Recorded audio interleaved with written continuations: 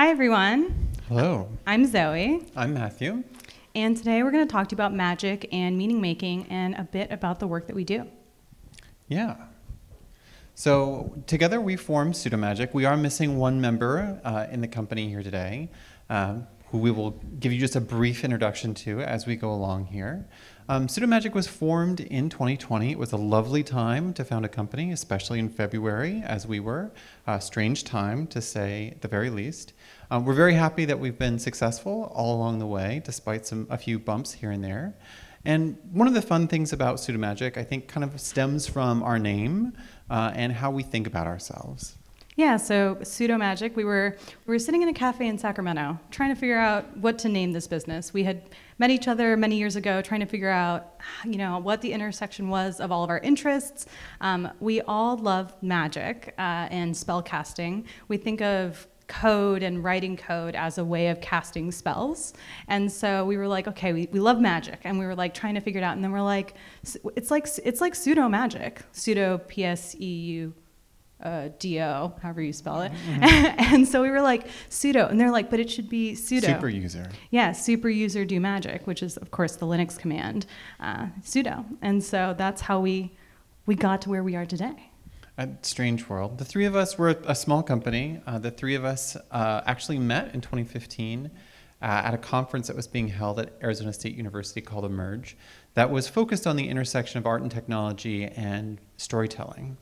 The interesting kind of turn of events that the universe unfolds for you. Ian and I both were graduate students at the time, and Zoe was visiting from UCLA. And it only took us 5 years to actually form a company after meeting those many years ago. Yeah, at the time, I was working at UCLA. So my background, I am a filmmaker by training. I specialized in documentary production. But then one of my professors showed me this really cool interactive kind of piece. It was Wilderness Downtown, the Arcade Fire piece. And I was like, oh, that's really cool. I didn't know those things exist. And so I was really interested in making interactive stories. I wanted people to be able to tell their own stories. And so I kind of made my way over into theater, got really excited about the liveness, the participatoriness, and started working at Remap, where we did work creating open source tracking tools. One is called OpenPTrack, that was all body-based tracking. And from there, I wanted to continue making work, and so I did my MFA at UC Santa Cruz, specializing in games and thinking about how I could engage participants in the stories and the worlds that I created. And so a lot of my work has a big documentary focus, focusing on my family, my Mexican family's immigration to the United States, and then my Venezuelan family's diaspora here in the United States as well. And so a lot of my work is also at SudoMagic, doing a bunch of kind of user experience design, playtesting, creative direction, and all that good stuff. Yeah, I come to this work by way of theater. I was an actor, dancer, circus performer once upon a time. That feels like a lifetime ago these days. And as I was trying to figure out what I wanted to do next, while suspended from the ceiling, upside down, wrapped up in a piece of fabric, where you do all your best thinking, clearly, geez. I started to think about what were the intersections and what were the pieces that were really exciting and compelling to me. That was at a time right around when the ICM tour was first happening with this kind of modular projection system. And I remember seeing that and thinking that's what I want to go study. That's what I want to do. So I found my way to ASU, imagining that, the questions were going to be answered in a textbook and the answers would unfold while working with professors. And instead I found a lot more questions and a whole host of elements that hadn't really been uncovered for me yet. And so that was where I actually started a lot of my interrogation of thinking about what is some of this intersection between creativity and expressive creative coding. At the time, there was not a lot of documentation on the internet for using tools like TouchDesigner. And one of the commitments I'd made to my advisor before leaving for college was that I was going to write about whatever it is that I did. So I started writing tutorials largely, imagining who else in the community would benefit from this, and also trying to think about what is it that I wished had existed when I was a student. If I were to reflect back on what could I leave behind for a future me. And that eventually transitioned me out of Arizona. I joined, at the time, Obscure Digital out of San Francisco. We were an interactive agency that kind of had two disciplines. We were focused on kind of live events and permanent installations. We were eventually acquired by Madison Square Garden Company, where I worked for a little bit and did some of the initial work with Sphere before departing to start SudoMagic. Yeah, funny enough, TouchDesigner is the reason that Ian, Matt, and I met, because we were at a conference and I was like, who's using this software? People aren't really using this. And then Ian Ian is the glue that hooked us all together. Ian's not here, but he says hello from San Jose. Ian is our resident back-end wizard, web wizard, and lighting designer. He's done work for, he did the lighting design and work for the Empire State Building during the pandemic. There was like a remote Simon Says game happening. And he's done a bunch of kind of interactive pieces. He does a lot of our kind of work with sensing technologies as well. Yeah. So what do we do at SudoMagic? There's a laundry list of things in front of you, right? Which seems like an impossible collection of different things, everything from previs and XR stages to volumetric rendering, data visualizations, generative design, yada, yada, yada, yada. I think what's interesting, especially for us, having come, all three of us, from backgrounds that kind of took us through MFA programs, all of us at one time or another had the responsibility of understanding a complete pipeline flow for a user experience and for an immersive experience. And because of that, I think the three of us tended to think about how do we approach these ideas, not just from the kind of specific, how do we solve this problem for this project, but how do we understand the concept so that we can apply it to different kinds of installations and experiences. And in a lot of circumstances, many of the things that we take for granted as being dissimilar actually share some of the same founding principles. Things that we like to tell people is that XR stages are really like projection mapping inside out. It's kind of like you flip the idea on its head. And so many of these things share similar characteristics. We've worked in lots of different platforms. The tools that we use kind of, run a wide gamut of different kinds of interfaces. But really, many of them are based on kind of understanding very similar concepts.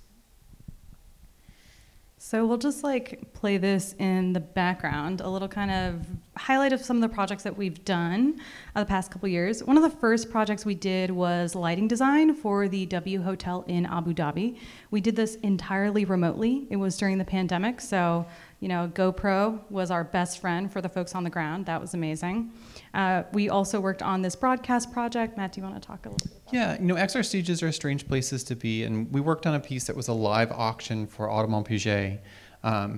It's a really phenomenal experience to be both behind a giant wall of LEDs when a production's happening. And then recently we did this project at Cal Arts. It was Visions 2030. We'll talk more about this project specifically, as well as the Frida immersive experience. This we did in collaboration with Coco Lab, an amazing production studio inside of Mexico City. And this was kind of this ambulatory immersive experience that covered the life of Frida Kahlo. We're also no stranger to lab work and research work. We've worked with both institutions, and we also carry on a fairly robust degree of internal research to try and understand what things are coming next, how do we approach different projects, how do we solve problems that are on the horizon or that don't have good solutions yet. I think a lot of times we kind of answer questions for clients where they come with like a pie-in-the-sky idea, and there might be an off-the-shelf component that has, one too many zeros behind the first number for a particular activation. And so we often try to think about what other techniques and tools can we use to solve some of those problems. Yeah, and a lot of the projects we do kind of a mix of corporate work because that pays the bills, but then we do a lot of research initiatives as well. Most recently, we did a project with the NSF via UCLA, kind of looking at what does bike mobility look like in a city like Los Angeles? How can folks move safely in Los Angeles in kind of like pods of bike crews? So we've done everything from kind of larger scale projects to smaller research projects. We also are, we've had the lovely opportunity of having a long-lasting relationship with the folks at Derivative. They're really wonderful human beings all around. I think one of the reasons we continue to use TouchDesigner to this day is partially because the community is tremendously welcoming. They're a lovely group of people to interact with. And Derivative as a company is also remarkable to work with. I mean, if you've ever deployed a project with something like Unreal or Unity, you wouldn't necessarily expect that a support ticket would like return back to you a custom build. And that's often some of the experience that we've had with the folks at Derivative, that if we uncover a problem, they are really excited about trying to help solve that. To that end, we worked with them to develop their learning curriculum, which is focused on a fundamentals course that's intended for instructors and for learners who need like bite-sized ways to remix content to fit inside of curriculum. I think both of us as instructors have faced the challenge of how do you teach something that's a complex topic that there are many different ways to solve problems with. And we wanted to try and find a remixable solution that other people could use. Yeah, this was a project that we actually just launched earlier this year. It had been something that they had been wanting to make for a while. And I think Matt's like prolific creation of content over the years. We just started talking about it to them like offhandedly, and then we spent 2 years collaborating with them to create this kind of robust, detailed curriculum that's the fundamentals of TouchDesigner in essentially 5 to 7 minute video chunks. And so it's a video archive of all this content, and you can also download projects to see examples. So it was a really fun kind of educational initiative that we did, since we both taught in the past. And so when we started SudoMagic, we hadn't taught in a long time, and we kind of were having that itch to want to do more kind of teaching. So this was really a great opportunity. Yeah, I think one of the other really interesting pieces that we uncovered in this process is that it is remarkably challenging to describe a complex topic in as short as 5 minutes. It feels like you have just enough time to uncover the problem, and then your time has run out.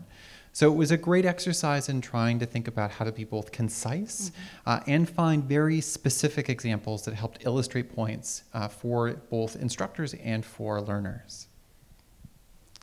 Mm-hmm. To that end, we have a few case studies to share with you all today. Not that we're not fascinating and interesting all by ourselves, but we thought it would be useful to share a few projects that we've worked on to give you a sense of the kind of work that we do, and both the perspective that we bring to the work and work that is interesting and compelling to us. Yeah, so we'll talk about 3 case studies. The first is the Frida exhibition. The second is Visions 2030, and the last one is Calaveras, one of the most recent projects that we did. So the first project, Frida, was an immersive experience that ran for about 1.5 years in Mexico City. It ran in this beautiful Art Deco building in the Fronton in Mexico City, and this was previously a Highlight stadium, which is pretty wild and pretty awesome. It's an amazing magical space that they've converted. And so we got the opportunity to work with Coco Lab to put on this experience. So we'll just play this.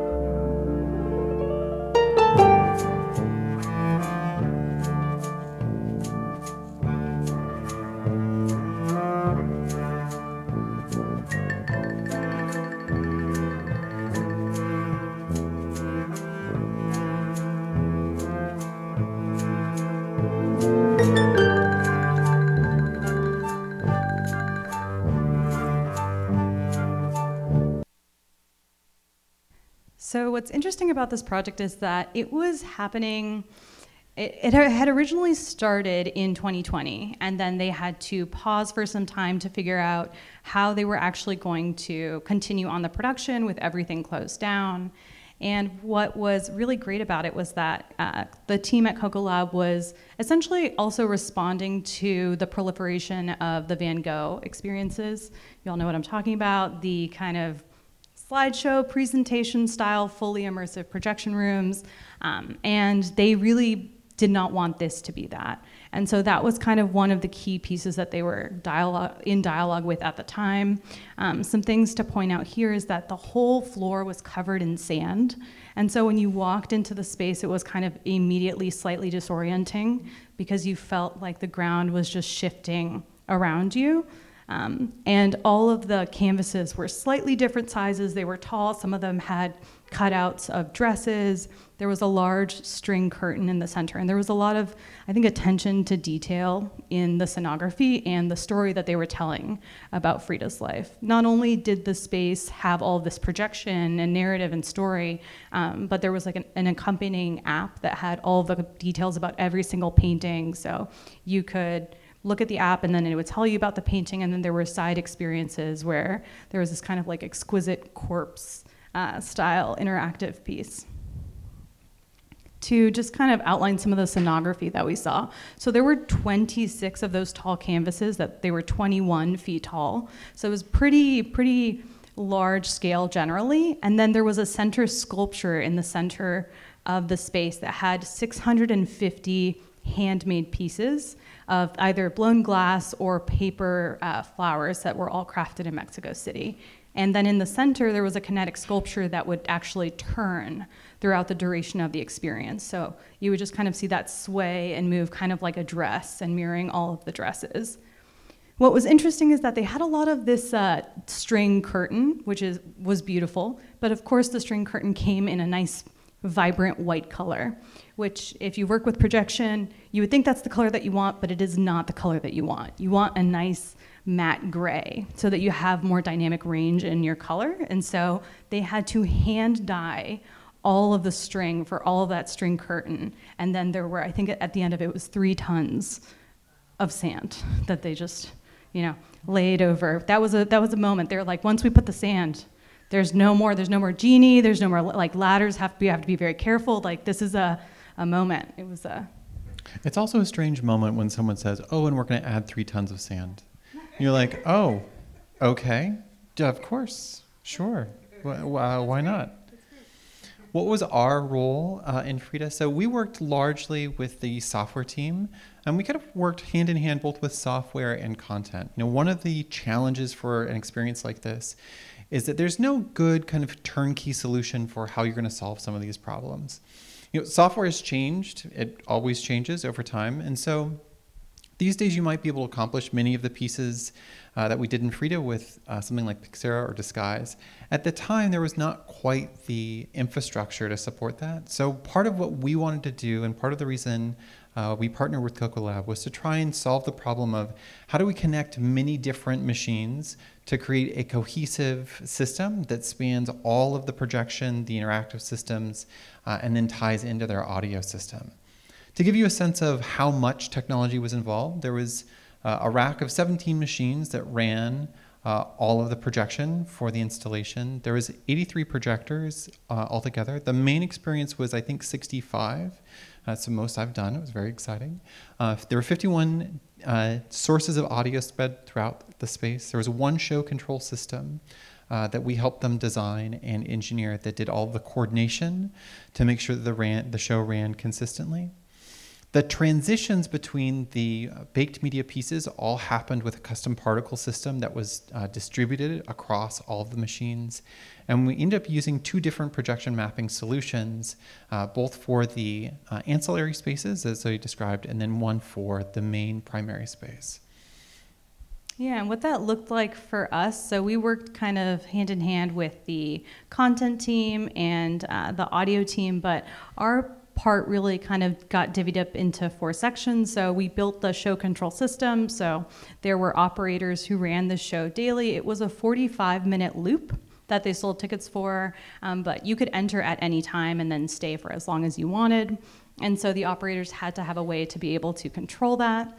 There was the projection mapping system that Matt mentioned, as well as the timeline playback tool. So TouchDesigner is a node-based programming environment where you kind of connect noodles together, and I call them noodles, but they're wires. And then it just runs, and it runs in whatever order you tell it to. It's not like Premiere. It doesn't have that kind of linear control. And so this tool was built by Coco Lab to actually sequence all of the content and sequence the show. And then that's kind of a previs of the particle system that we used as well.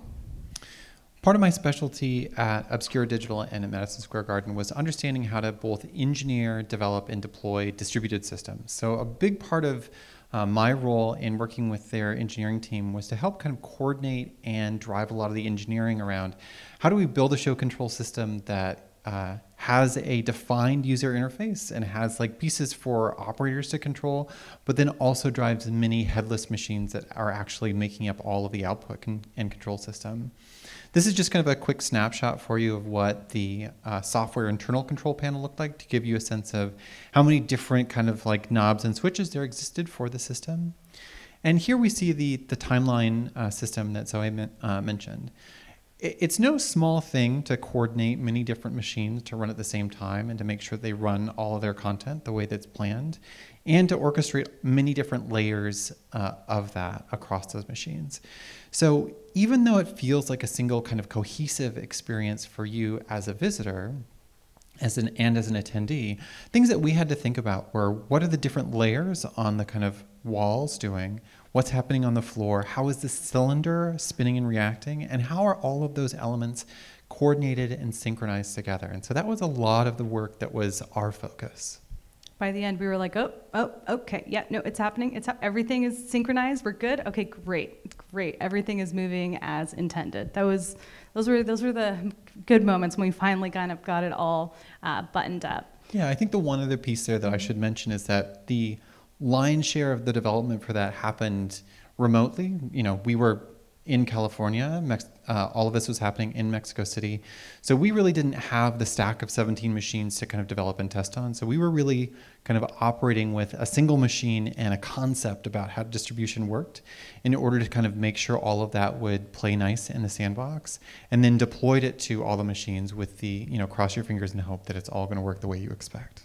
Yeah, and part of our work was also working with the content team, because there were 16 projectors or 16 machines and one spare, and so that meant not every machine could play back the whole show. It could only play back a portion of the show. And so a lot of what we did is think about creating plates for the content team so that they could think about, okay, we're going to render all of this in a kind of cookie cut manner so that the show plays back in this, you know, seamless and cohesive way. Yeah, I think one of the things that we bring to a project like this, like Frida, is that having done these experiences beginning to end, and also having worked on both artwork and on engineering, we're often bridge builders and translators between technical teams and artistic teams to try and communicate the importance or significance of the choices that you make and how those are going to have an impact on the experience that your visitors have. And so that was, I think, one of the challenges, you know, it's a challenge that you face with any creative project, is to try and choose the objective that you're going to aim towards, and then understand the consequences of the choices that you make along the way as you're designing systems. But they still added the sand. We were like, do you really want to add the sand? That's going to make projection mapping kind of weird for us. And they're like, we need the sand. And we have like, to have the sand. Okay, well, we're going to do the sand. It's going to be great. Another project that we worked on recently was Visions 2030 Earth Edition. This was a partially seated experience and partially ambulatory experience for participants as they moved through 3 different domes and then landed in a large gallery space. This was in California at the campus of California, the School of CalArts. Yeah. Yeah, that one. Yeah, it was at CalArts. It happened actually a month and a half ago. It was very recent.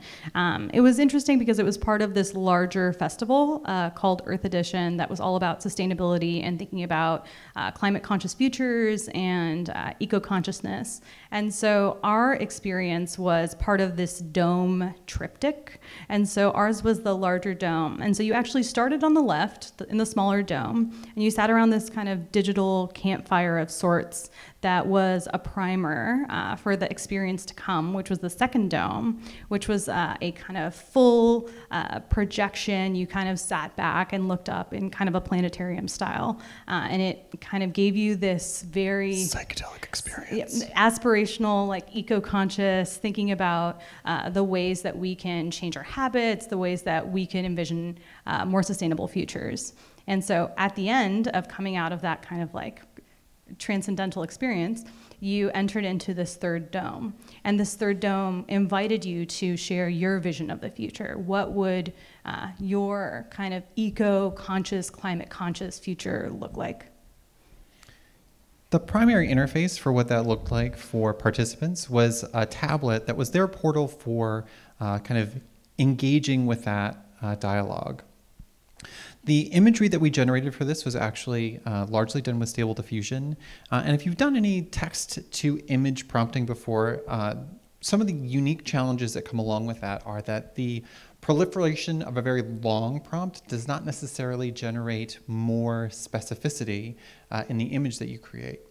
And so we were trying to be very conscious of how do we kind of steer our participants through the formation of an idea that isn't necessarily kind of just open context. Like, I don't necessarily want to give you like just an open text field to write anything you want. Especially because we had tours of middle school and high school students that were planning on coming to this experience. I would never write anything salacious. Yes, or, you know. Ever. I can't imagine. So what that ended up meaning is that we had to think of content curation from the beginning. We were like, we could do like Mad Lib style prompting so they can like maybe fill in words. And then we were like, I don't know if we can safeguard from all the words they would think of. And so then we were like, well, let's do word banks. And so we ended up making these kind of word bubbles that were made collaboratively with the Visions 2030 team, as well as Minds Over Matter, the other partner that we worked with, as well as some of their community partners.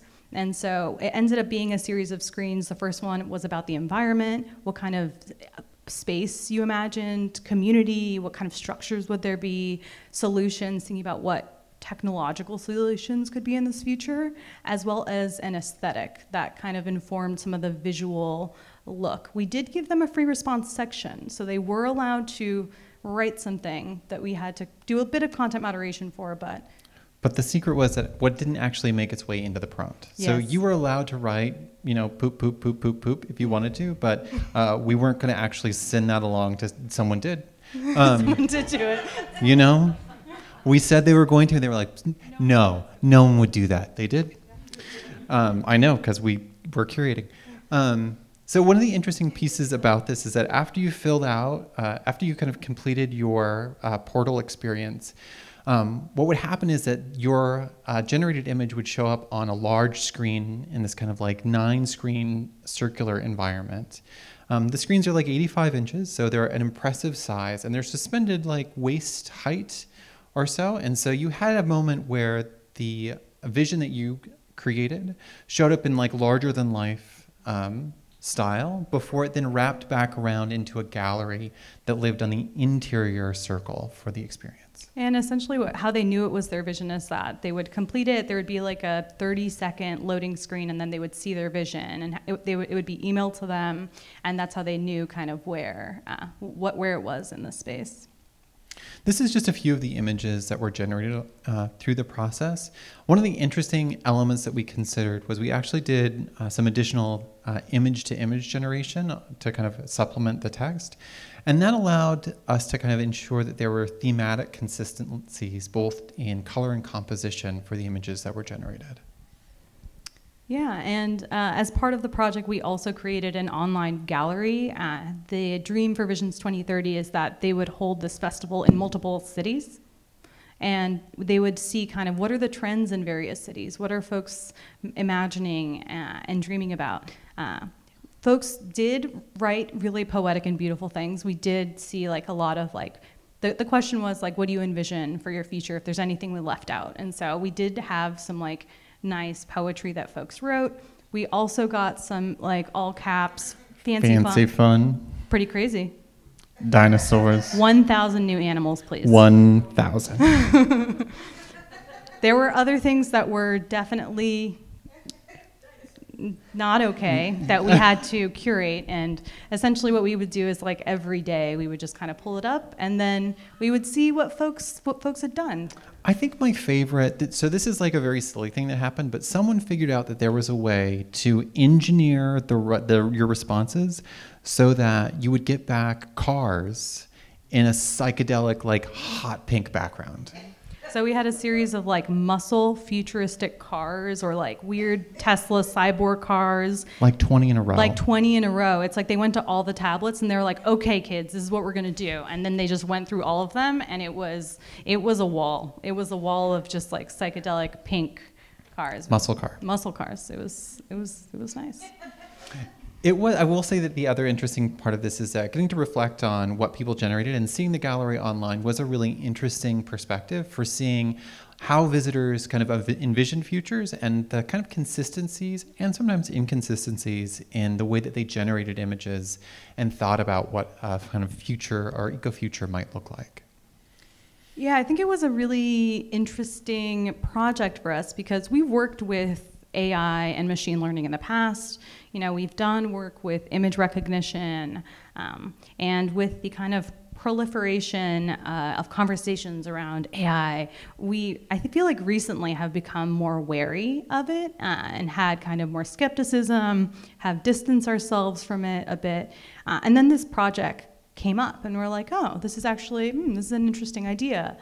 There were friends who had invited us to work on it. We're like, okay, this seems like it could be something that, you know, could be an interesting use of image generation. Yeah, I think the other piece for us is that any new technology, right? Like it's worth having some skepticism about it. And I think there's very complicated conversations around what is image generation as a technique. And the ownership and ideas about where that comes from. And I think one of the pieces for us that was really important to think about in the project that we're going to kind of discuss next is trying to bring some critical conversation to what that looks like and what it means. And then also making sure that we don't forget some of the heritage and the places that we come from as we generate images and think about their representations. Yeah, I feel like it was a moment for me where I realized, well, I can't really be an ostrich with my like head in the sand about this, because if I am and I don't engage with the technology, then who will be the people engaging with the technology? How will it continue to potentially be used in only militarized ways? How can we think about, you know, injecting our own thoughts and visions about how to use the technology? And so it was kind of, we were coming back from Mexico City because we had just taught a workshop there. And it was around the time, it was October, this was recently, it was a month ago, not even. And we were doing some work at Arizona State. We were giving a talk. And we were like, okay, we have an opportunity to put work up in Arizona. What should we do it on? And we were like, well, there's going to be a Dia de Muertos festival. We should tap into that. We should think about how we can engage with that. And so we created Calaveras. This is not a sugar skull. This piece had kind of two primary modalities. One of them was this large outdoor LED screen that overlooks a kind of large park space. And so this is kind of more of a kind of 10 or 1920 sized screen. And then there was inside of the kind of lobby there was a super long, like 16K long screen that this piece was also featured on. And what we wanted to think about is we wanted to kind of pose a kind of question of, and kind of play with the idea of, this is not a sugar skull, right? This is, I mean, it looks like a sugar skull, sure, but it's really a machine's hallucination of how a collective collection of images and ideas and semantics relate to what a sugar skull might represent. So part of our process was to curate a large set of prompts that were not necessarily explicit about what we were trying to generate, and then to prompt the system in both English and Spanish to try and see if there were going to be any variations and changes. And then to also use a variation of the image that was generated to produce this petal-like structure that emerges from this kind of swirl and then disappears as well.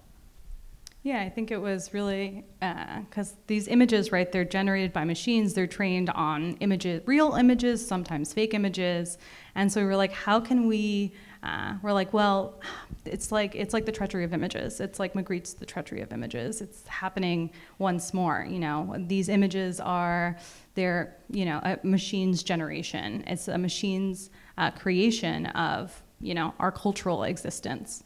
And so that's how we got to kind of creating this sort of ephemeral reflection on Dia de Muertos.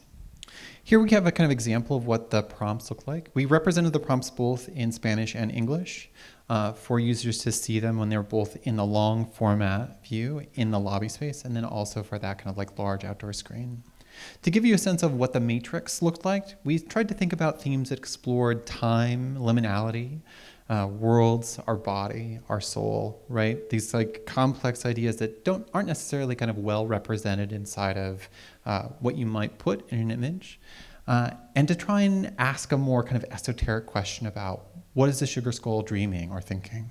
Yeah, I think especially with image generation, you're like, okay, I want a field with a llama eating soup, and it's sunny, and also there's a rainbow. And Sasquatch. And a Sasquatch is hanging out. You know, you're very explicit. At least that's what we learned when we were doing all of our training and our examination. And so we were like, rather than creating a very objective prompt like "give me this," it was what is the poem, what is the dream, what is the imagination, and you know what will the images be that it generates.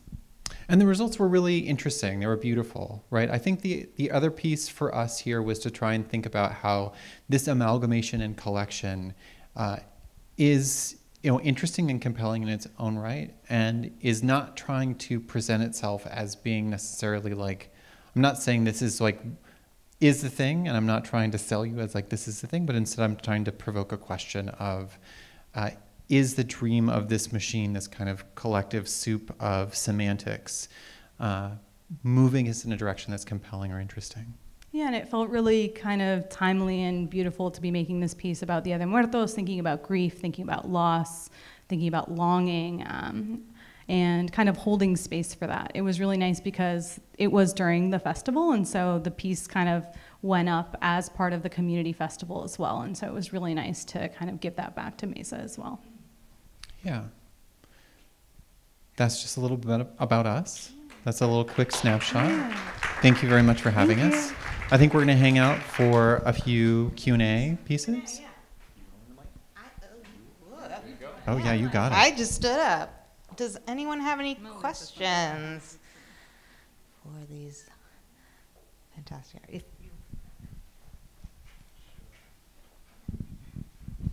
So I guess I was just curious how, when clients come to you, depending on their background, their skill sets, like, is it always kind of a kind of gray process when you try to figure out how much technical support am I bringing to this project?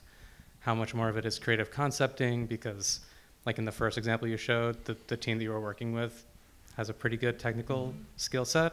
So could you speak more to like how you find that line with clients? Yeah, so coming from the like production producing background, I'm like, yeah. So a bit about our process. There was a lot of learning in the first year of our business, especially kind of working with different kinds of clients. We're mostly a software and design studio. A lot of the times we work with other design agencies to kind of help make their dreams come to life, but we also have worked with other kinds of partners. And what we've kind of developed as a way to kind of safeguard what it is that the objective is for a project is to work in phases, and that has been the best way for us to work. And so we have a discovery phase at the beginning of every project where we're like, we'll work with you for 2 weeks or 3 weeks to really figure out what you want to do after we've kind of agreed that, yes, we want to partner together.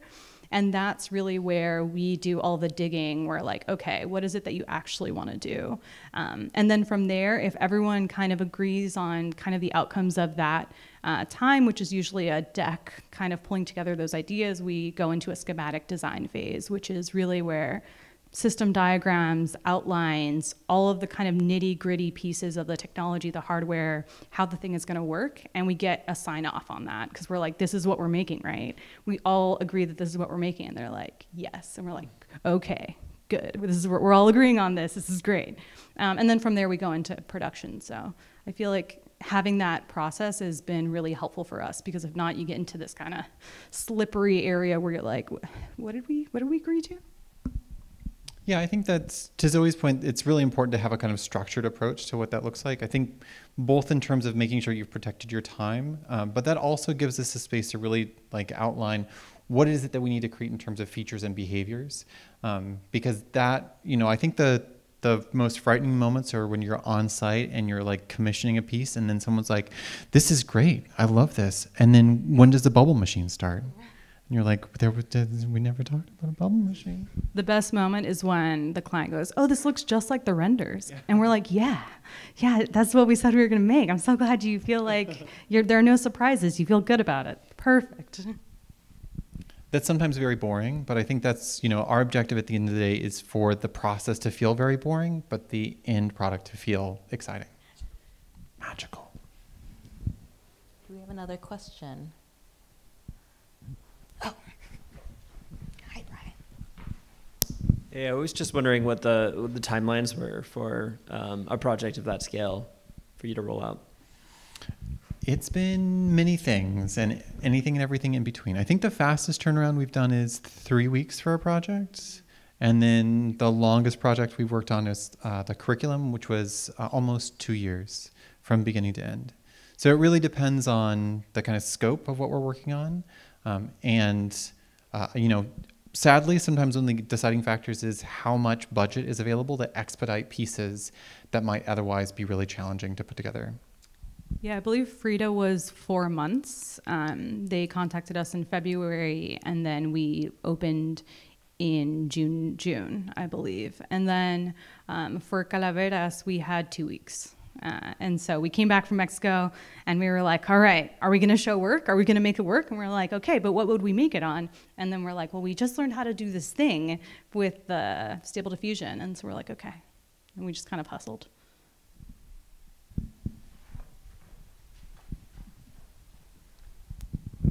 Thanks for your talk. For the last 2 projects that you talked about that involved AI, were there other options you're considering, like aside from using those AI tools, and like if those tools like hadn't been available, like how do you think that would have changed your process? Like what other options were you considering, I guess? The client was very committed to using image generation.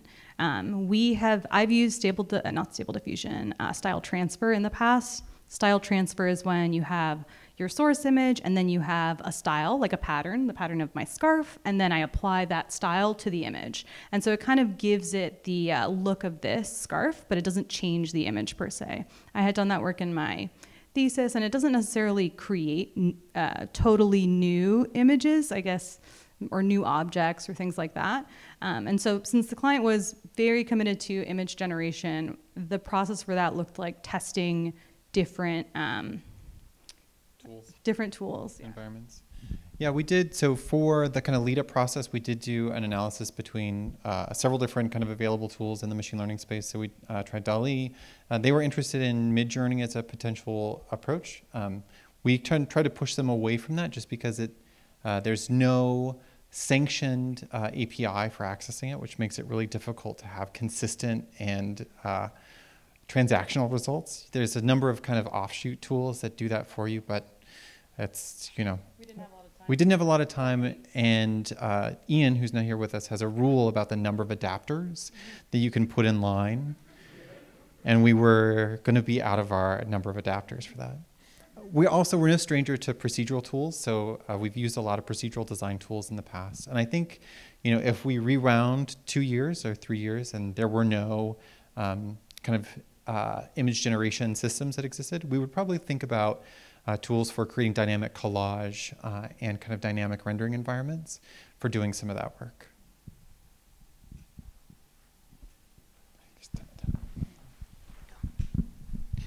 Thank you for your talk. Appreciate you coming out here.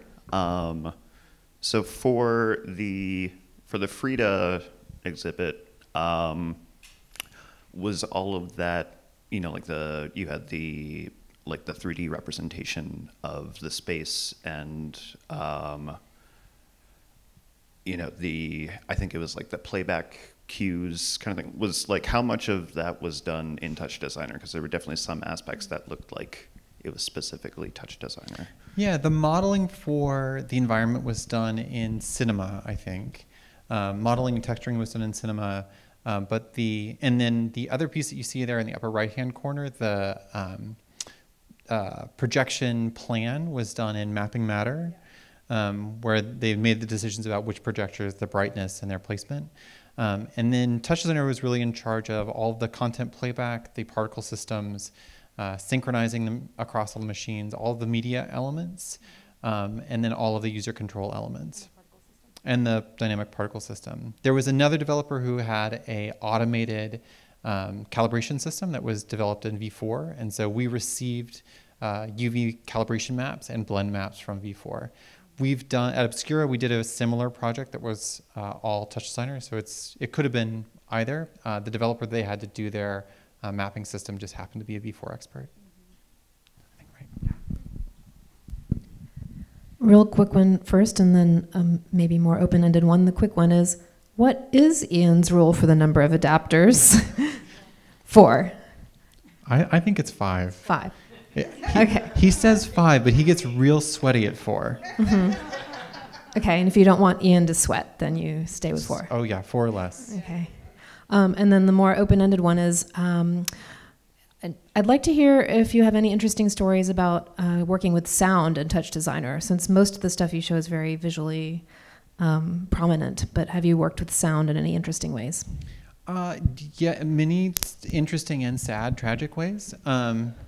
It's, to be, totally blunt and honest about it, I think that the TouchDesigner is a very frame-centric platform, so it really is more focused on understanding the world in terms of the amount of time in a frame. So predominantly when we do sound work, we typically think about what's the bridge between TouchDesigner and another toolkit, whether that's Ableton or Max or PD. Usually we try to decouple those pieces and think about how they communicate with one another rather than trying to make them be kind of all in the same place. Yeah, for Frida, we worked with a sound team, and they had, I think it was a troupe of like 15 female musicians that they recorded, and then they played back in this orchestral way. That was the sound that played with the video. And so what we did with them is that we worked with them to send OSC messages to trigger specific moments in the piece. And so that's usually what we end up doing. For my MFA, I think I used QLab, because QLab is, it's a workhorse, it'll do it. And so it was just kind of playing individual tracks. Generally, we keep sound outside of TouchDesigner just because it thinks of things in frames, and sound is not frames. And so what will happen is you'll hear clicks and skips in the audio, which you do not want. So yeah, we generally use it on this, do sound on the side. Yeah, I think some of that also comes from, my background in theater. There was always a separate sound designer. And so we typically tried to think about how do we decouple some of this process so that we can both work at the same time and then just agree on how we're going to kind of synchronize and coordinate our efforts for the experience. Hi, I was wondering for the last project, did you encounter any weird, consistently occurring idiosyncrasies generating images in Spanish versus English? We were actually surprised that Spanish worked. I was like, I don't know. It was like late night. We're like, well, I don't know if this is gonna work, and it did, which was really exciting. Generally with Spanish, there was a lot more kind of distorted weirdness, less perfection. We did see kind of those artifacts in image generation that are like swoopsies that kind of go to nowhere, and you're like, what is that? And so we were surprised that it worked.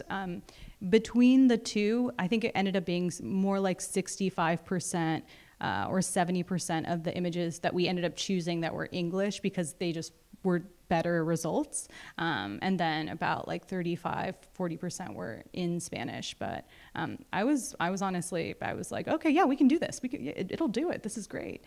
We did have to safeguard, though. There was a lot of negative prompting. Stable Diffusion does not censor what it makes like DALL-E does. DALL-E has a censoring that they already do. And so we had to, because we were asking for Calaveras or Catrinas, it would generate images of women, and we had to do a lot of negative prompting to be more specific about what we wanted to see.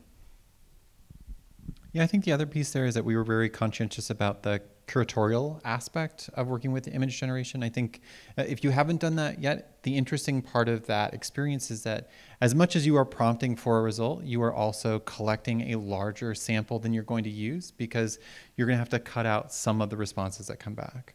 And so that kind of curation process was a whole part of what we actually did. I think we generated close to 1,300, maybe more than.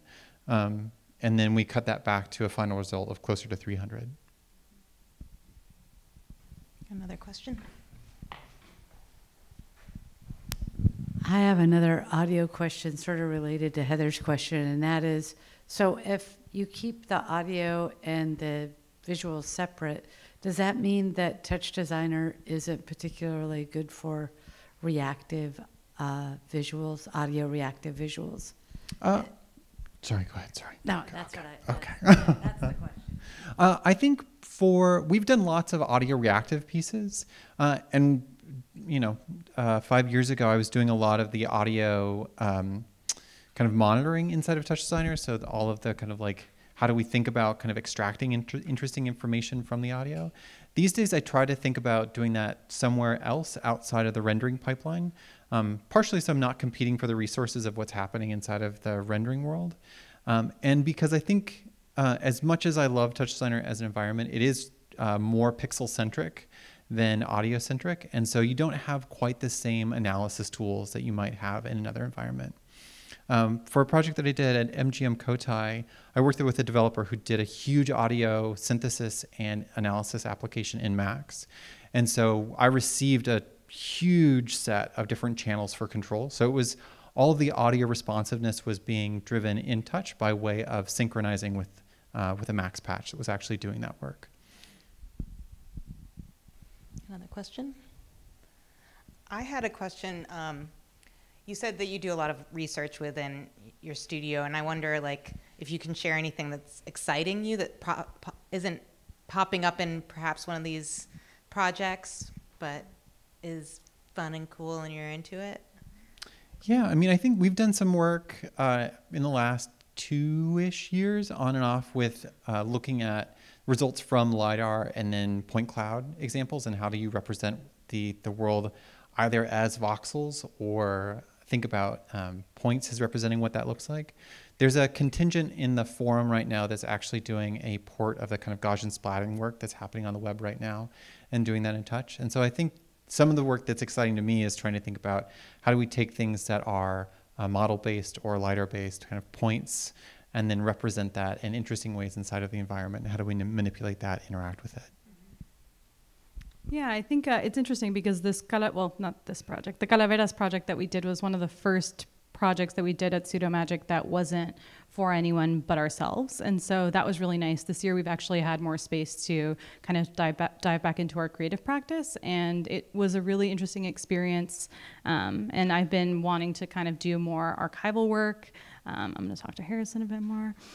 And so thinking about using personal archives and then kind of thinking about this image generation as well has been kind of an interesting thought experiment. How can we dream of, liberated futures and show those liberated futures is interesting.